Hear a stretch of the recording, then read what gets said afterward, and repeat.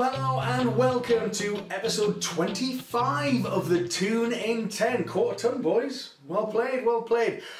My name's Adam, that's Pete, that's Vince, and this is a happy episode this time. Happy episode. We've very happy episode. Episode, if you will. Yeah, so we've beaten Swansea 3-0, and what better way to start than let's talk about that. Victory, 3 points, sunny day, all came together, time at the ready, go! Well, I mean, I think for once we sort of saw, from my perspective, I saw a lot of Benitez's influence on the players. Obviously we had a few sketchy moments in defence in the second half, I think, but for most of the game we seemed comfortable, and what impressed me most was the fact that we seemed to be doing a lot of defending from the front. I think that's you could see why he picked the likes of Cisse, who, you know, regardless of what he might do in the game, will run his socks off, and we pressed them back and we stopped them from playing out of defence, and it was a very clear direction and tactic that I could see in motion, and that was very effective, and I think it stifled them. And as I said, as we've talked about before, they're creative players. Montero had enough game. Sigurdsson didn't see much of the ball either. I think that's kind of where after he slipped on his arse, free kick after about 15 minutes. Yeah, that's put him in his shell. Didn't do much for his confidence, did it? But I just saw signs there. Whether it's too little, too late, probably still. I think 3-0 flattered us. I don't think we were worthy of a 3-0. I thought 2-0. Well, I think we're going to agree at 3-0 flattered us.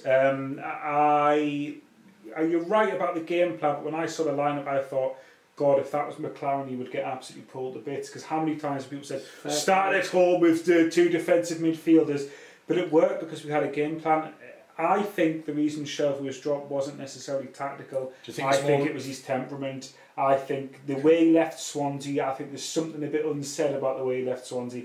I think it was his temperament. And I also think that's a good point, that Benitez had an eye on the game against Man City. Man City game, yeah, of course. Well, actually, I'll start with Shelvey. That is very worrying at this level. You know, he's meant to be your captain. He's not a young. You know, he's 24. Is he 24 now, Shelvey? He's not a young lad. Difficult to age. But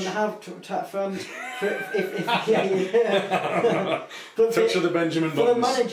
For a manager to be worried about playing him against his old club for mentality reason, that would be really worrying for me. As you say, I think you've hit the nail on the head. If McLaren had started, bear in mind Mitrovic's recent form and Shelvey against his old club. If McLaren made that decision, it would be like power. But at the same time, would McLaren have won 3-0? Yeah, well, again, I think the result flattered us. I think, but you know, ultimately, yeah, of course it did. And ultimately, we need to set ourselves up against any team to protect that defence massively, 100%. So you need talking about that. I was impressed with Lascelles. His goal aside, I thought he's growing. I mean, the fact he came out after the game, I think did him. Yeah, I mean, I panned him against Leicester because he was horrendous. Him and Taylor at the back, but he like you say, the amount of aerial duels he won, he looked assured, and you didn't. You felt confident with him at the back, sort of.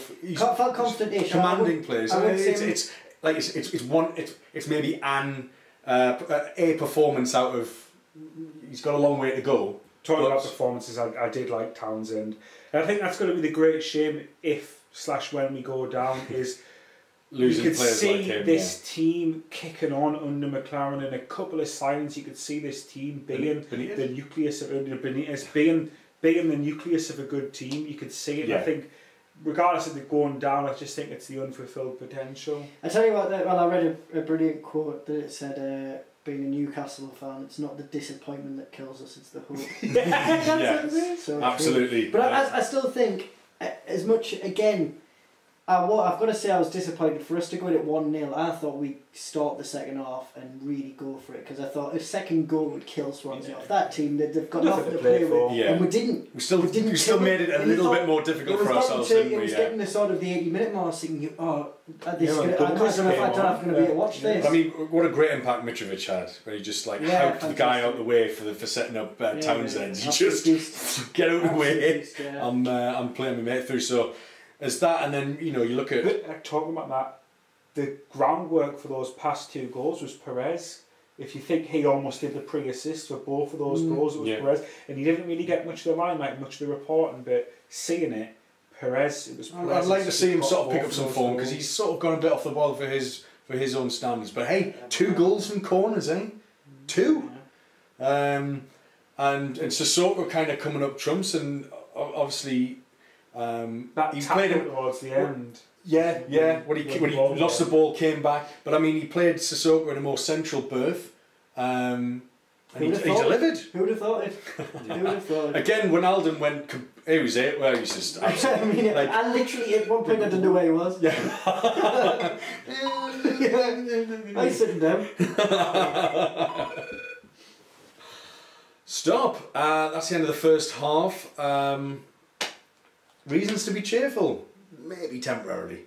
Right, we'll be back after half time.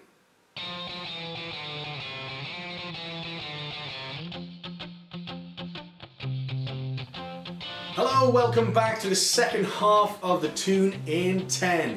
Comfy? Well, this is his house, he can do what he wants. Right, well we ended the first half chatting about the resurgent performance from Mr. Moussa Sissoko. But I thought for the second half, following on that theme, let's talk about the notion of captaincy.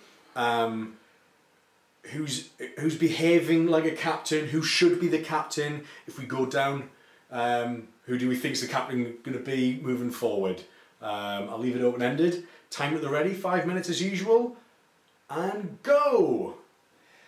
Who else could have been captain for the game that was on the pitch? You know, who else could realistically be? I know Tiote's been captain before, but I think there was a lack of alternative options. Okay. I know he's coming out and he's saying today, you know, I gave him it because of the French players, but I think it was a dearth of other options that meant that... That's a fair point. That's a fair point. I mean, it was a very... Whether he was the only option or not, which obviously kind of like you're saying, it sort of turns out that he sort of was. He's still... You can't draw any other conclusions, but him being given the captaincy gave him a sense of duty and responsibility, which I haven't actually seen from him. That's what you said coming out of the ground. It was the best performance we've seen of him in the last 6 months, was it? He's been with us 4 years. He came in January 2012, didn't he? Bless him. He just likes to be loved, doesn't he? Bless him. Well, this is it. But I mean, he came up trumps against West Ham at the back end of last season as well when we needed a goal, and he drank, quite rightfully, sort of drank up the plaudits. But he hasn't had enough of those moments for me. But what he did, I mean, as I said, he played him centrally. Benitez played him centrally, and he seemed to. I don't know. He seemed to get involved more. He seemed to be thinking, well, he's been given what he wants, basically, and that. So I mean, you know, I think all season there doesn't seem to be much of a team spirit there. No, I mean that's what we've massively lacked. If I was in that dressing room and there was Sissoko who's kind of huffed.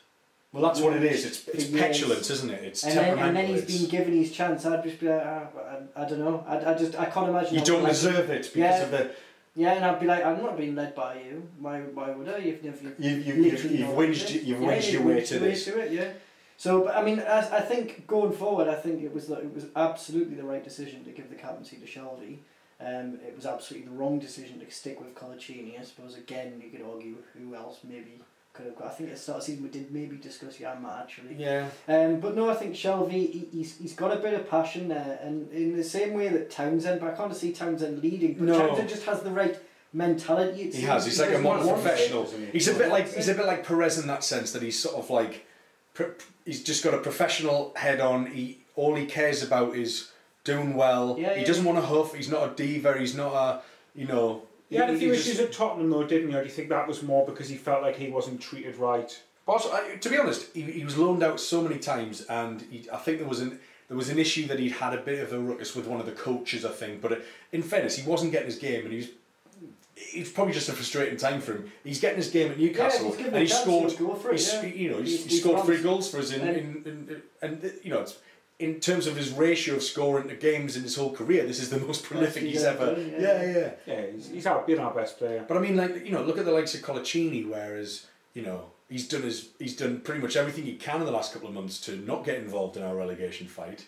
And you've got someone like Jamal Lascelles who, you know, shown exactly the right attitude that we need, talking sense and not shying away from the position that we're in, which is an awful one, and one that's I still believe will send us down, as much as I'm really trying to stay hopeful. But I mean, I guess the Norwich Sunderland result really hilarious, wouldn't it? If as a result of Sunderland winning, they've given us new hope. I think Sunderland will be the team that stays up.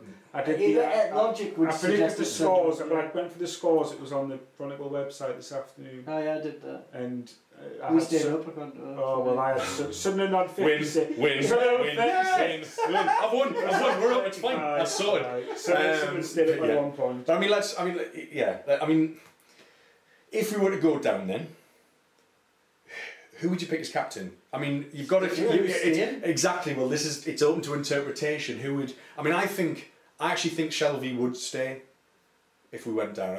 I do believe that, and I think he would be a good candidate. I think they'll get Philippe Senderos in as a free, and he'll be our captain. Those are the kind of players we've got to look forward to.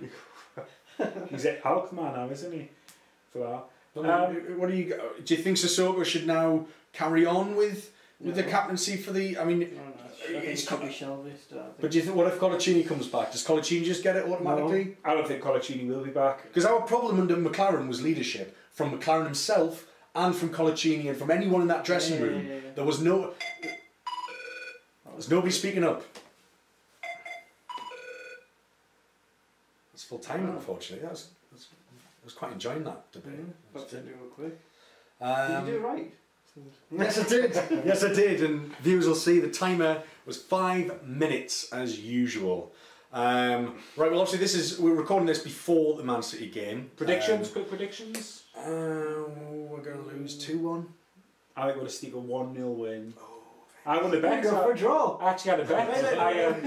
If I won, I put a 20 quid on Newcastle to win against Swansea. So a rare win. So the optimist, the spoils. I had a Newcastle win and a draw, Norwich and Sunderland. So I didn't win. It's probably not worth reporting, really. Yeah. But good on your win though. That's kind of, it's tangible. The proof you started from the proof. Okay, 5 is in then. So whoever you've got. Look, that's not right. Because this odds will be a lot short on the loss. It should be proportionate. That's not the way the bookie. That's not the way the bookies work. We're going to have to consult a mathematician, and we'll be back to you in the comments. Good to see comments on the last episode. A guy down in Australia. So good to know we've gone global. Thanks, guys. Stay tuned. Keep your comments coming in below. That's the end of the episode. And as usual, subscribe, get sharing. I've been Adam. That's been Pete. That's been Vince. This has been the Toon in 10, and we'll see you next time. Cheers. Bye.